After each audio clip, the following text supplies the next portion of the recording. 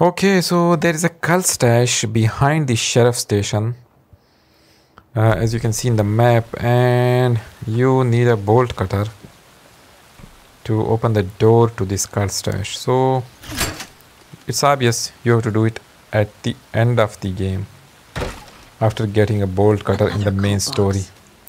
So as you can see, there is some notes on the top of it. You have to find three symbols, and it says TV connections are poor, and then something in the park, and so on. So let me just show you where to find those three symbols. So you have to go there.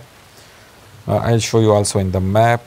If you're confused, there's a small park just beside the ODR diner right here. Let me just show you in the map. This is the map, and this is a small kinda a park, and as you can see there is a dish right there with a symbol, and then the second symbol should be this one, and the third symbol to the lock is that symbol. So yeah, let's just go back to the lock and let's see.